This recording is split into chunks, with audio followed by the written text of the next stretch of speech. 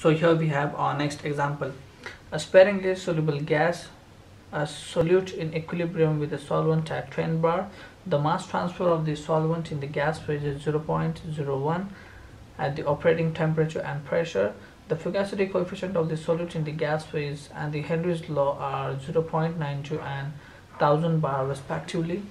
Assume that the liquid phase obeys Henry's law and the mole percent of the solute in the liquid phase rounded off to 2 decimal places. So first, in this case, we are gonna focus on the dimensions of the Henry's law constant. So the dimensions of the Henry's law constant is in the dimensions of the pressure, and this equation can be expressed in three fashions. So we know that the first fashion in which the Henry's constant can be described is partial pressure PAG is equal to the mole fractions times the Henry's constant, where the dimensions of the Henry's constant in this case is equivalent to the dimensions of pressure.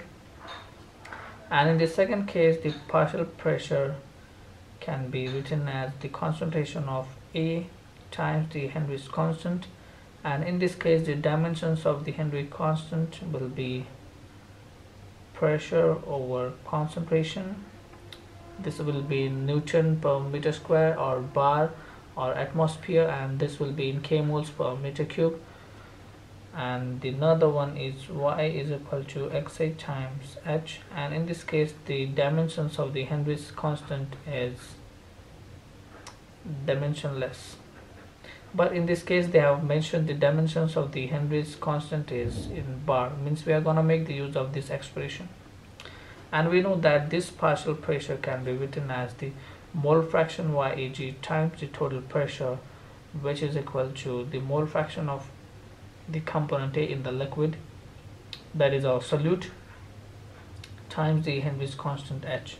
But this is only valid for ideal gas, and as they have mentioned, the fugacity of the gas is 0.92, so we are gonna consider the correction and this equation, and we are gonna multiply this with 0.92, and here we need to find the molar percent of the solute in the liquid phase, and they have mentioned the mass transfer of the solvent in the gas phase. So we need to take the mass transfer of the solute in the gas phase, that is 1 minus 0.01 times the total pressure they have mentioned as 10 bar, and here we have the fugacity coefficient 0.92, as this is not an ideal gas, and this is XA times the Henry's constant is 1000 bar, and we are going to calculate this. So this will be 1 minus 0.01 times 10 multiplied by 0.92. This should be equal to XA times the Henry's constant is 1000 bar. So this will be our XA is equal to 9.108 into 10 to the power negative 3, but we need to find the mole percent, so we are going to multiply this term with 100 and we get it at 0.9108. So the molar percent of the solute in the liquid phase to the rounded off to 2 decimal place is 0.9108. It is important to note that here we need to take 1 minus 0.01 because YAG is the mass transfer of the solute in the gas phase and not the mass transfer of the solvent in the gas phase. So let's take another example. Okay, so here we have our question. Consider the steady state mass transfer of the solute A from the gas phase to the liquid phase. The gas phase bulk and interface mole fractions are YAG and YI respectively. The liquid phase bulk and interface mole fractions are XAL and XAI respectively. The ratio YAI minus XAI over YAG minus YI is very close to 0.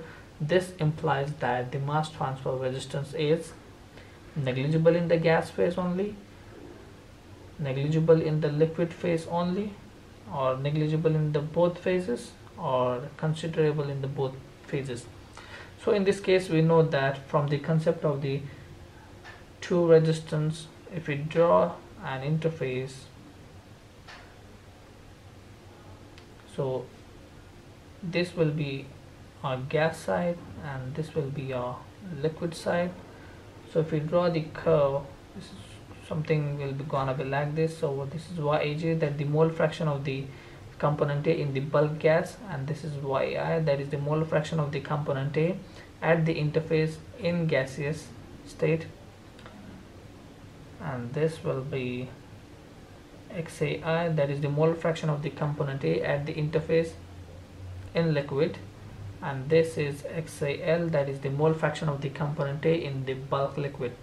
So in this case we know that we are going to assume the diffusional flux of the gases and liquids are same. So if we write the diffusional flux for the gas, we get Na is equal to Ky times YAG minus YI, and the diffusional flux in the liquid side can be written as Kx times XAI minus XAL, and these are gonna be equal. So if we equate this, so Ky times YAG minus YAI should be equal to Kx times XAI minus XAL, and we need to bring our equation in this form. So this will be Ky over small kx should be equal to XAI minus XAL over YAG minus YAI, and this is the mass transfer coefficient, and but we need to find the relation of this equation with the mass transfer resistance. So we can write this equation as 1 over small kx over 1 over small ky should be equal to XAI minus XAL over YAG minus YAI.